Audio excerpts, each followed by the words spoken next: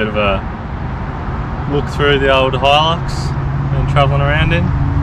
It's a 1985 LN65 Hilux. So yeah, it's pretty old, but I love these old Hiluxes.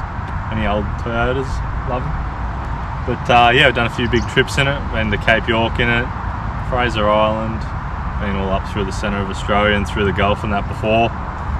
And yeah, heaps of other trips, and now we're doing our big full-time trip in it. And yeah, had it for about, well, I've had it since 2015, so yeah, we've schmicked it up a fair bit over the years, repainted it, and built a new tray for it, brought the canopy and we built the tray around it.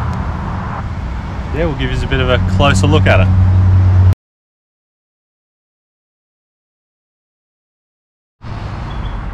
Alright, so this is under the bonnet, nothing too fancy. It's just the old 2.4 diesel. Was naturally aspirated, but we've now put a turbo on it, and front mount intercooler, 3-inch exhaust all the way through. Yeah, we just sort of, I got a bloke made the manifold, and I just sourced all the other bits and pieces. I just made this pipe work up and everything. It all works fine. So yeah, they're slow as non-turboed, so yeah, we just ended up doing this to get up the hills a bit better and pull a bit of weight a bit better. Yeah, got a aftermarket radiator, aluminium radiator.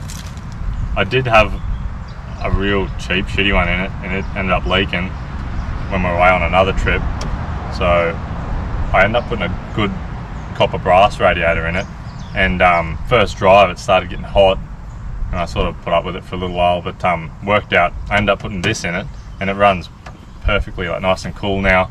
You know, once you turbo them, they run a little bit hotter, but yeah, this keeps it way cooler. But yeah, the copper brass radiator I had, it was friggin' running hot as, and I don't know what was wrong with it. It was a Repco one, OEX, so don't get one of them.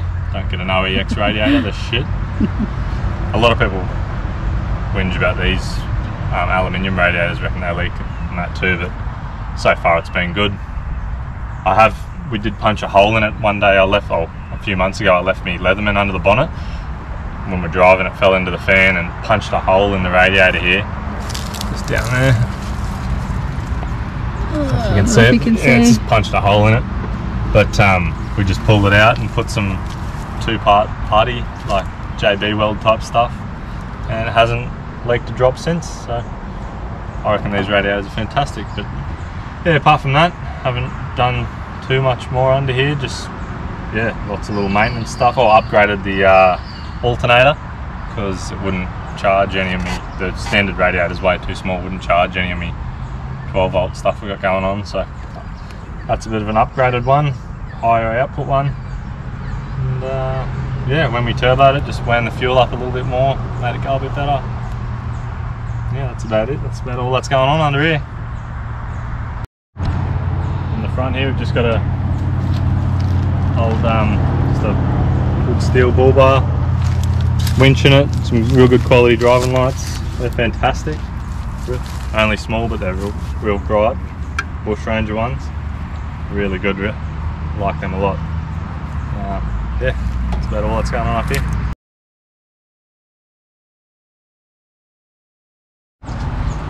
Alright, so this is in the cab.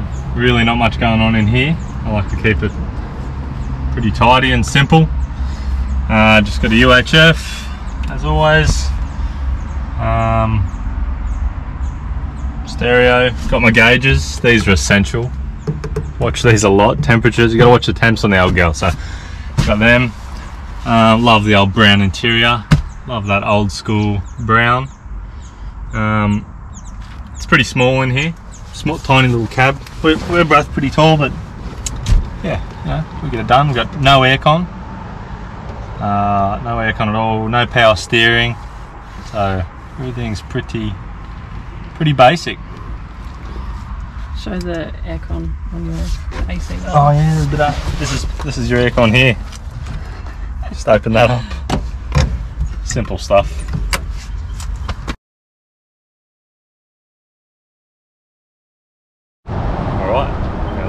rear of the vehicle. Got a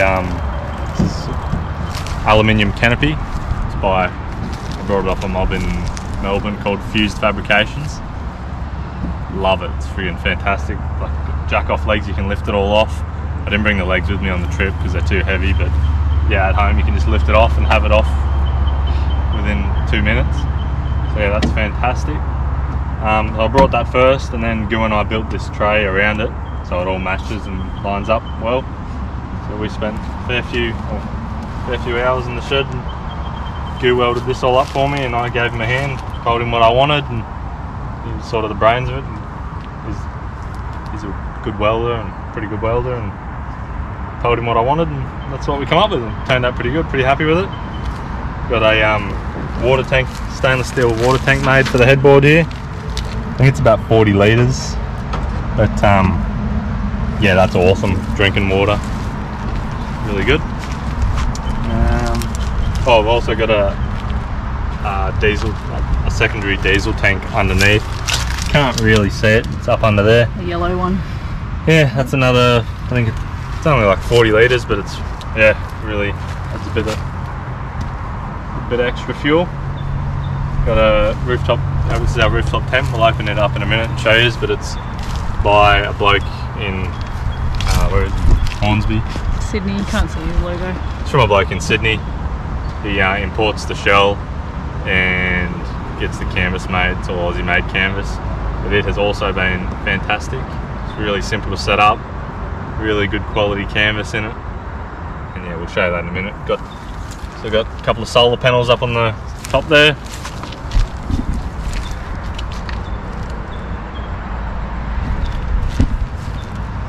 They just keep things charged while we're parked up. We walk around, spare tyre, bin bag, handy as.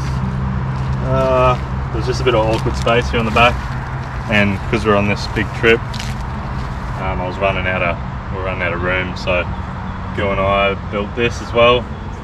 Just extra storage. It's usually full of crap. Usually got gas bottle in there and a spare jerry can and another water jerry can, just any random stuff. It doesn't really matter if it gets dirty. So yeah, chuck all that sort of stuff in there. Handy bit of storage, because yeah, as I said, we were really running out of room in the canopy. We've got a shovel permanently under here. We made that up, it just stays under there all the time. It's also a fantastic little feature. This is just full of a heap of other stuff. I'll show you in there in a minute. This is where our dog goes, Luxie. Yeah, he just jumps in there. It's just cut off from the rest of the canopy, and I'll throw a few other things in there because she doesn't need all the room. So yeah, what else we got?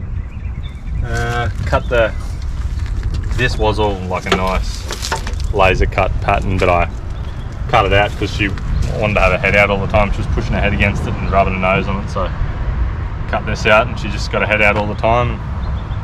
She loves it. She gets quite a few funny looks from a lot of people too. Yeah. People driving past, taking photos, and everyone's always pointing and laughing. Big hairy dog hanging on the side.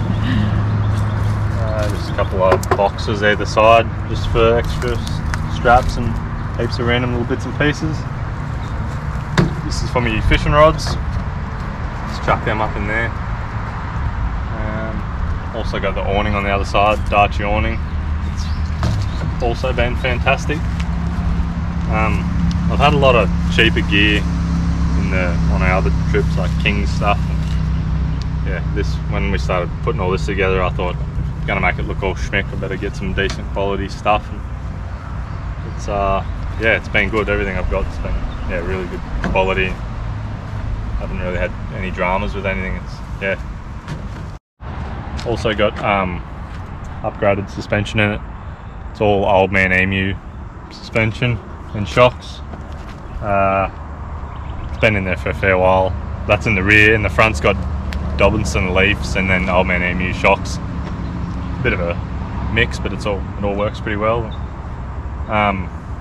When I've loaded it up for the trip, sort of sat everything on there and put everything in what we need. It's sagging in the rear a bit, so ended up putting some airbag man airbags in the back.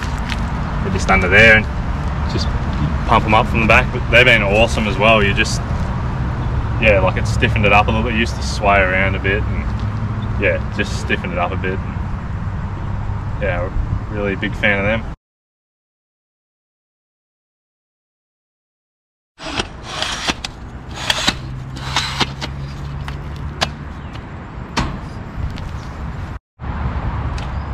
We'll set the tent up for you and show you how simple it is.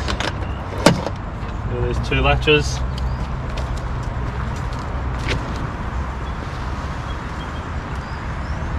There it goes. Put this down. We're just going to set up a couple of poles. Show you.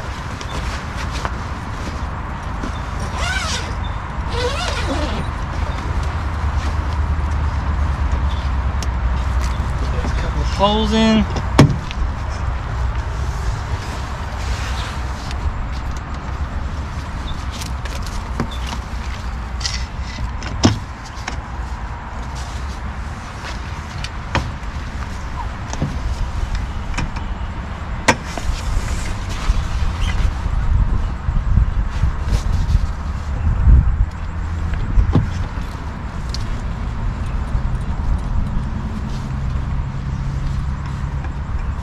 Second there.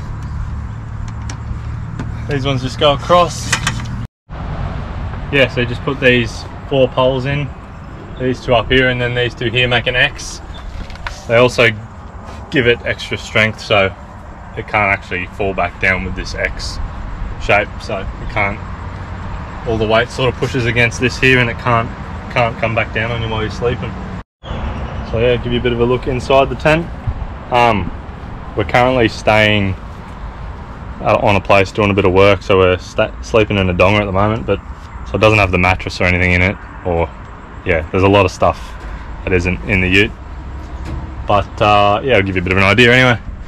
This is just inside it. A couple of really big mozzie nets, midgie proof as well. We put that extra pocket in, bit of a light up there. That pocket's real handy just to, yeah, sit your phone and bits and pieces, and it's also got these 2 really big side windows that open all the way up. Also got mozzie nets in them. Yeah, apart from that, they're really good. The only issue I do have with this tent is these struts on the inside. When you shut it, they sort of get in the way a bit, but he has changed the design. The new ones, the struts are on the outside, which I would definitely prefer, but yeah, that's it. All set up there. What are your thoughts on the tent, Hannah? Do you like it? Perfect. It's good. I love it. Okay, yeah, fantastic for sleeping.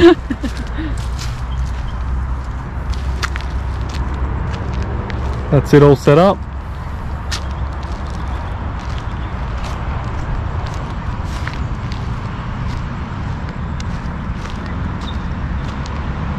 Solar up there. Yeah, the really is a fantastic tent. I looked into a heap of different brands. Some of them are like, you get the Alucab ones, they're like $6 grand or something. I think we paid 3.5 for this. I think that's what it was, roughly. Yeah, I think so. Something like that, between 3 and 3.5 grand or something. Yeah, it's really good, nice thick canvas. Like, as soon as you touch it, you can feel it's good quality stuff. There's some of them, looked into a few cheap ones, but yeah, figured you're going to be living in it, you want something pretty decent. And but yeah, it's Australian made, which is perfect. Sort of. Well, the canvas and everything. Canvas is all Aussie made, and Aussie bloke is putting them together, so supporting an Australian made business.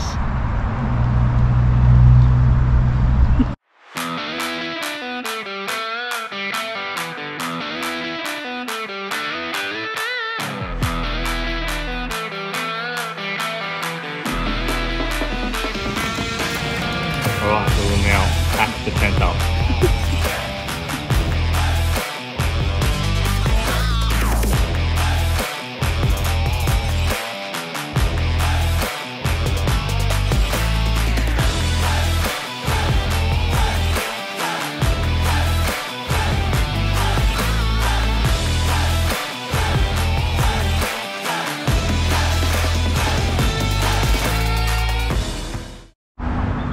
This is our electrical, well, 12-volt setup. We've got a DC charger, so this controls, yeah, from the alternator, charge the battery and solar. And I've also got a 240 charger in here, so when we're pulled up somewhere with power, we can just plug in. It's just got a kick-ass deep cycle 170 amp hour battery in the back there, and it's been really good so far too. Keeps both these fridges running. A couple of outlets here. Come around here, we got solar. Just got a little setup here. Can't really see it, but solar in, power out. So we got power going up to the tent and solar from up there. And you can also, I got just a bit of a setup here. You can plug another solar panel in. So you can have these solar panels and another one on the ground plugged in, all plugged from the alternator, and then this is where you charge it from 240. Pretty good little setup, just sort of like a caravan, just plug it in, forget about it. Yeah, this whole setup's been really good. My mate Benny done this. Good on you, Benny. Been fantastic. Really happy with that. Simple and effective.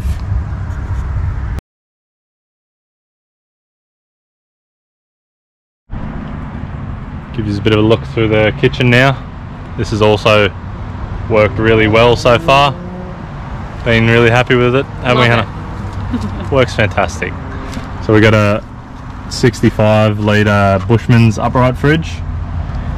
These things are really light. I just built a box around it just to hold it, and a bit of a mess in there, but it actually you can fit a fair bit of stuff in there. Like, it's, yeah, this is one of the smaller ones they make, and it's yeah, it's actually really good. Really happy with it. They're really light. It's only like, I think it's 19 kilos or something, whereas these old angles, they're pretty heavy. But yeah, on the other hand, you can't really beat an angle. These are friggin' fantastic. So we use this one as a fridge, and this is a freezer. We just got it on a tilt slide, so you can get at it a bit better. Tilts down, allows you to get into it, and makes life a bit easier. But yeah, that's been awesome too. So this is all, we just tried to make it as light as possible, really. The old gal doesn't really like too much weight, but yeah, all that works fantastic. And if you don't feel like setting up the table, which is sometimes a pain in the bum, we have this clear view table as well that just clips in on the front here. Yeah, it's not even made. That as a, it's not even made for that slide, but it all fits perfectly. And yeah, that's real handy when you just pull up and make a sandbar or whatever. And then I built all these drawers. These are just, yeah, just cutlery, and as I said, we don't have much stuff because we're living in a little donga at the moment, but little cutlery drawer, and so that's sort of the pantry, all the food and everything in there. And then this is where all our cutlery and pots and pans go. Once again, not much in there, it's a bit empty at the moment. But that has all worked perfectly, and also more storage up the top there. Another table there. Yeah, you just sort of slide whatever you can up there. Little basket in front here, you can just put our veggies and stuff, fruit in there. Gas cooker under there. Yeah. Got all these, got lights up here. All dimmable lights. Change colour for the bugs. Yeah, as I said, it's really simple but really effective. love it. Works perfectly. Just, yeah, timber drawers, nice and light. Very happy with the way this all works. What do you reckon, Hannah? That's good. Love it. It's definitely a lot easier than what we had before, and everything's got a place, which is good. Yep. Good stuff.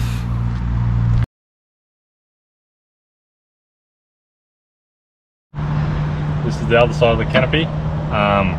It's just got our clothes and all my tools and bits and pieces, spare parts and stuff. So all our clothes go up here. Just got these little tubs. There's usually a couple more in here, but they're in the donger at the moment. But, yeah, that's all our clothes there. Just 25 litre tubs from Bunnings. And goes in So we there. have 2.5 each. So there's 5 tubs all up there, and we share one, and then we have 2 each for all of our clothes. Yeah, we were a bit worried we weren't going to have enough room for all that stuff, but it's worked out fine. You really don't need too many clothes. We just built this bit of a shelf here to put it all in, and then went to Bunnings and got these other bigger tubs. As I said, they've just got yeah, spare parts, bits and pieces, tools, yeah, bit of fishing gear in there. Nothing too exciting in here. I did want to build some big drawers in here, but by the time you build them, and you lose a heap of room here, so just end up going with these tubs. Just pull the tub out and get what you need. But yeah, it all works pretty good as well. Like, I mean, I would prefer some drawers in here, but this works fine. Also got a light on this side. And yeah, that's about it for this side.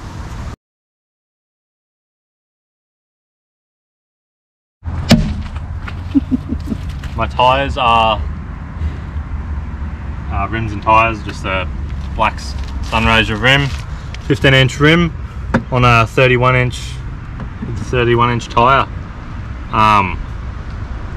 Yeah, I've never had any need for any bigger tyres. I mean, it would look better with bigger tyres and stuff, but as I said, I've never ever needed any bigger. I don't do any like extreme forward driving or anything like that, but we do some pretty rough as guts tracks and stuff like that, and we have blown one on coming across the Savannah Way. Sharp rock blown it, but yeah, I've always just run 31-inch mud tyres, easy to get.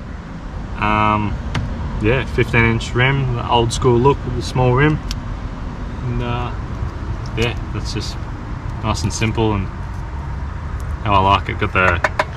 This was a bit of a dad feature. Dad said you need some chrome on it, so you got some. It was a birthday present. Got some chrome dress rims. I was a bit skeptical when he first got them for me, but I fucking love them now. I love the old school chrome look. That's a bit of an old school thing. I think, yeah, a lot of old vehicles used to have the dress rims, but yeah, love it.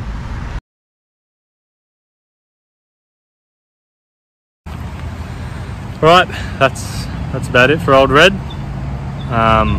Yeah, just thought we'd give you a bit of a tour, a bit of a look through the old gal, what we've done to her. As I said before, it's not comfortable to drive. It's not too bad, but you know, it's not a smooth vehicle. It's got no power steering, no aircon, but it gets us there every time. So She's a darling. she's a good old gal.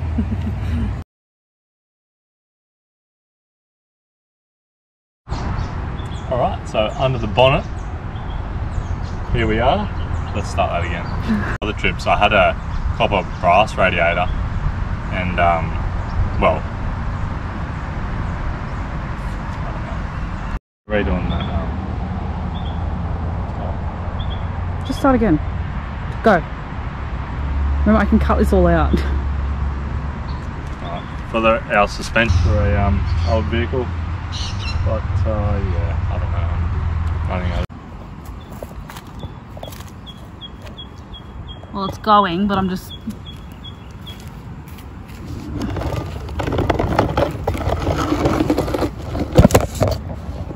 Fuck's sake.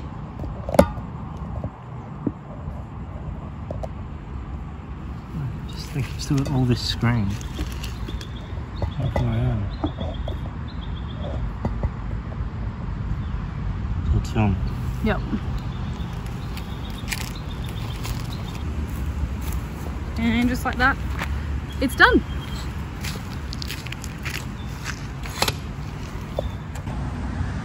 What are you doing?